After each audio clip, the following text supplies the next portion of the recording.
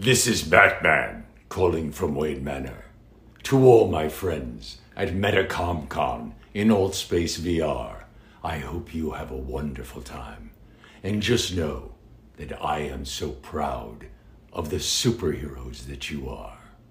Especially Homies HQ, Sherwin, Blue Moon, and City Girl for their line of production. Fire Charge and MC, the MRE makers. Honey, the world builder. Ryu, the cosplay. Sparrow, the director. All of you should be so proud of what you do. This is for you. I am vengeance. I am the night. I am Batman. Okay, now this is Kevin. I think it is great that you are doing this virtual reality con and keeping the spirit going. You know, during the last 2.5 years, we've had to do everything virtually, right? Everything's been over the internet, nothing in person. And we've managed to keep the energy going at these virtual Comic-Cons. So I am so happy that you came together as a community and did this, created this. I think you should be so proud of yourselves. Now, I am calling you from the library of Wayne Manor. As you can see, I'm surrounded by a whole cast of characters. I've got Batman over this shoulder. I've got another Batman behind me. There's Superman. There's Robin, the Flash, Harley Quinn, Hawkgirl. Wonder Woman's up top, and way up top out of sight are like John Jones and Martian Manhunter. I've got them all because I've been collecting them for almost 30 years because I've been doing this role for 30 years, which is pretty crazy for an acting job when you think about it. But Batman the Animated Series became Batman and Robin, then Batman Beyond, then the Justice League, then the Arkham games, then Justice League Unlimited, and then all the direct-to-video movies. I mean, it just kept growing and growing over time. And what's really been interesting about it, aside from playing this wonderful, dark, brooding character, and aside from the great actors I've gotten to work with, what's really been interesting and something I didn't anticipate is this interaction with the audience, this dialogue. I didn't appreciate when I started how passionate people are about Batman. There's a unique connection there. And it's not like that for Superman or Wonder Woman or the Flash. It's different with Batman. And I think the reason is that because of all the superheroes, he's actually the only one who's not a superhero. Do you know what I mean? There's something supernatural about Batman. He can't fly, he can't see through walls, he has no powers.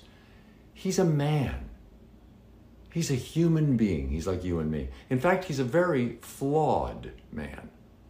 And he knows he's flawed. He's been damaged by life. But we're all flawed, right? We all get damaged by life. So it makes Batman that much more relatable because he's so much like us in a way. What distinguishes him is that no matter what life throws at him, no matter what crisis or challenge or failure, he doesn't let it defeat him. He doesn't let it make him angry or bitter or crush him. He takes that pain that life throws at him and he turns it into something positive. And he gives it back to the world as love. Because his whole mission is to leave the world better than he found it. And it's the nobility of that mission. That's what we admire so much about him. But that's something we can all try to live up to in our lives. You don't have to have superpowers to want to give to the people in your life, to want to leave the world a better place. Look how you, as a community, have come together to create METACOM-CON. That is creating something to contribute to the community. So you're living the Batman spirit. And that's something we should all do every day. Because everyone faces challenges in life. You know that. Everybody faces crisis and failure at something, at some time, because we're human. And everyone needs help. We all stumble in life, every one of us. But that's not what defines us. What defines us is how we get back up and learn from our mistakes and get back into life and contribute. That's what defines you. You have no control over what fate throws at you. You don't know what's coming tomorrow or next month or next year. Life throws curveballs at everybody. Everybody.